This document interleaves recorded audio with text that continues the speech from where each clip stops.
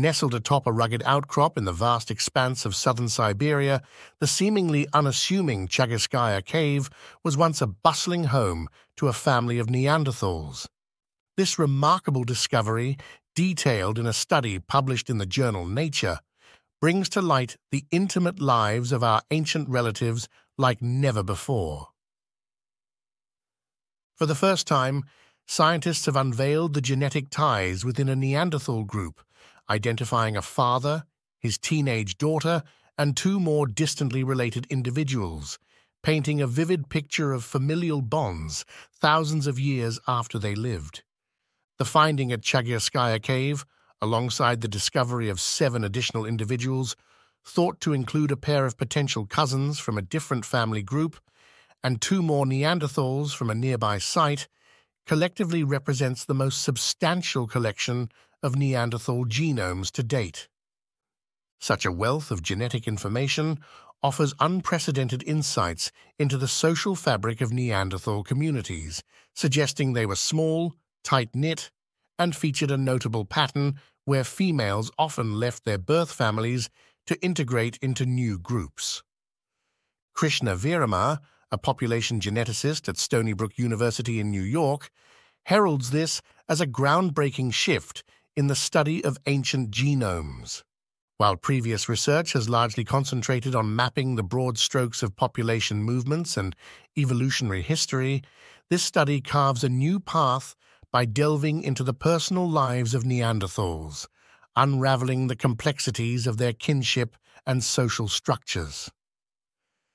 The ability to trace the familial relationships and social dynamics of Neanderthal groups with such clarity is a feat that Virama finds nothing short of incredible, highlighting a significant advancement in our understanding of these ancient beings who once shared the Earth with modern humans. This research not only adds depth to our knowledge of Neanderthal life, but also underscores the profound connections that bind us across the millennia, offering a glimpse into the everyday lives of individuals who walked the Earth tens of thousands of years ago.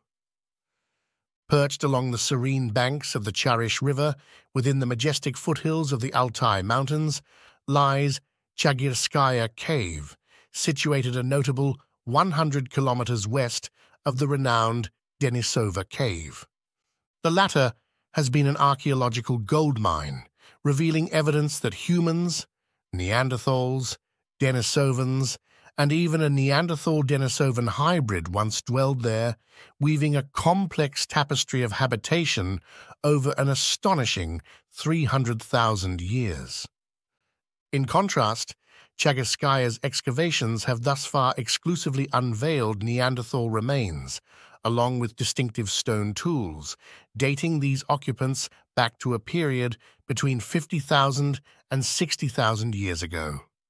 A groundbreaking genome sequence analysis in 2020 of a female Neanderthal from Chagyrskaya unveiled that she was part of a population distinctly separate from those who had earlier inhabited Denisova Cave.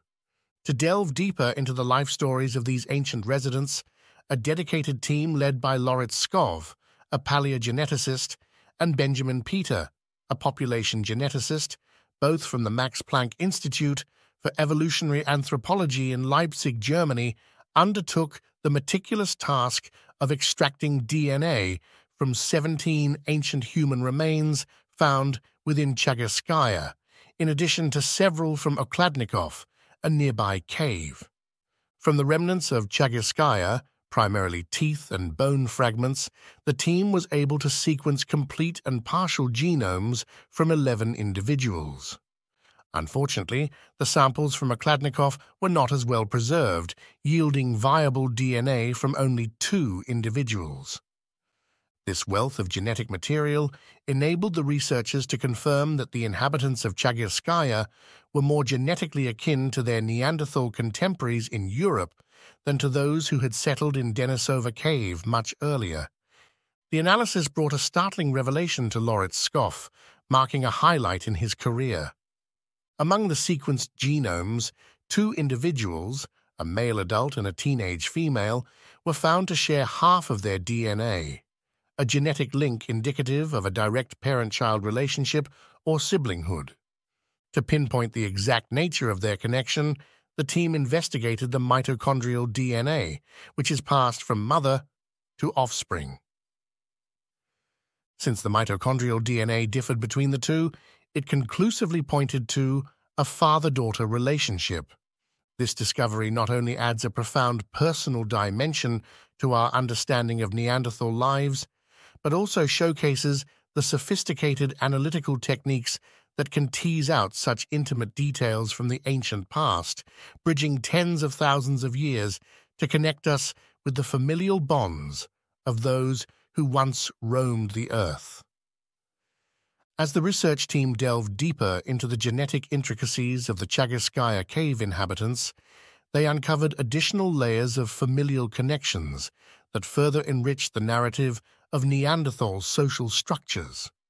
A fascinating discovery emerged when they noticed that the father, previously identified through his connection to a teenage daughter, possessed two types of mitochondrial DNA, a rare condition known as heteroplasmy. This genetic trait was also found in two other adult males within the cave, hinting at a shared maternal lineage among them. The occurrence of heteroplasmy, as Loritz Skov notes, is typically fleeting, disappearing within a few generations, which strongly suggests that these individuals were contemporaries, living in close proximity to one another during the same time period. The exploration of genetic ties did not stop there. The team went on to identify another set of Neanderthal relatives, a male and a female, who were second-degree relatives akin to cousins. This discovery further expands our understanding of Neanderthal kinship and suggests a complex web of familial relationships within the cave's community. Skov's reflection on the implications of these findings captures the essence of what makes them so captivating. They offer a rare peek into the day-to-day lives and interpersonal dynamics of Neanderthal families. It brought tears to the scientists in the team, knowing how similar these humans were to us. The realization that these ancient humans had familial structures akin to our own challenges many preconceived notions about their social lives and adds depth to our understanding of their existence. It's a reminder of the shared humanity that links us across the vast expanse of time, shedding light on the social fabric that underpinned Neanderthal communities and how these early humans related to one another within their families and groups. This glimpse into Neanderthal family life not only enriches our knowledge of our ancient relatives, but also invites us to ponder the complexities of their social interactions and the emotional bonds that might have tied them together. The remarkable increase in the collection of Neanderthal genomes, nearly doubling the previously available data, has opened new avenues for researchers to explore various facets of Neanderthal existence. One intriguing finding from the Chagyrskaya Cave Neanderthals is the low genetic diversity observed between the maternal and paternal copies of their DNA. This pattern points to a small, closely knit breeding population, a characteristic that is not unique to Neanderthals, but has also been observed in other species, which typically form small communities of fewer than 20 individuals and other species facing threats to their survival. Further analysis revealed a striking contrast in genetic diversity between mitochondrial genomes, which are inherited from mothers, and Y chromosomes, passed down from fathers. The mitochondrial genomes showed a much greater diversity, suggesting a dynamic where females frequently moved between communities, integrating genetic material from various Neanderthal populations. This theory is supported by models indicating that such genetic patterns could emerge if a significant proportion of women in these small groups were born in different communities. Carles Lalueza Fox, a leading paleogeneticist and director of the Natural Sciences Museum of Barcelona, Spain, sees this evidence as indicative of a common social structure among Neanderthals. His team's analysis a decade ago of Neanderthals buried in a Spanish cave revealed similar patterns of diverse mitochondrial DNA among females but not males, interpreted as a sign that women were the ones who moved between communities. This mobility may have facilitated encounters and interbreeding with Homo sapiens in various parts of Eurasia. However, some scientists urge caution, pointing out that Neanderthal groups in different regions or times may have followed varied social customs, and a broader data set is needed to draw firm conclusions. Adding to the complexity of Neanderthal social life, Rebecca Ragg-Sykes, an archaeologist at the University of Liverpool, UK, expresses astonishment at the discovery of remains from many related individuals at a single site, given their nomadic hunter-gatherer lifestyle. The presence of both baby and adolescent teeth from the same individual suggests a strong connection to the site, either through prolonged stays or frequent returns. This pattern challenges previous assumptions about Neanderthal mobility and settlement, hinting at a possible tendency to maintain or repeatedly return to certain locations, perhaps due to their significance within the community or the resources they offered. Chagyrskaya Cave, beyond its significance as a home to Neanderthals, appears to have played a crucial role as a strategic hunting ground. The abundance of bison and horse remains found within suggests that the cave was ideally situated to take advantage of these animals' seasonal migrations, serving as a sort of hunting camp.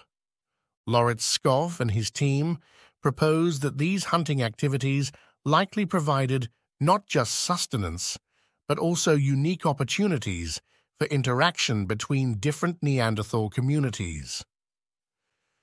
Rebecca Ragg-Sykes supports this view, suggesting that while such meetups might not have been deliberately planned, the seasonal congregations around abundant resources would naturally facilitate encounters between groups, fostering exchanges and possibly even the blending of communities. The narrative of the Neanderthal inhabitants of Chagyrskaya Cave is far from complete. With only a third of the cave excavated and less than a quarter of the discovered Neanderthal remains analyzed, the potential to uncover more about the lives of these ancient people is immense. Skov expresses hope that future research will not only expand our understanding of the Neanderthal family structures, but also unearth more direct familial connections, such as the teenage girl's mother, who he suspects might also be among the remains yet to be studied. This anticipation underscores the ongoing excitement and potential for new discoveries within Chagyrskaya Cave, each of which promises to add depth to our understanding of Neanderthal social organization, lifestyle, and their interactions with the environment and each other.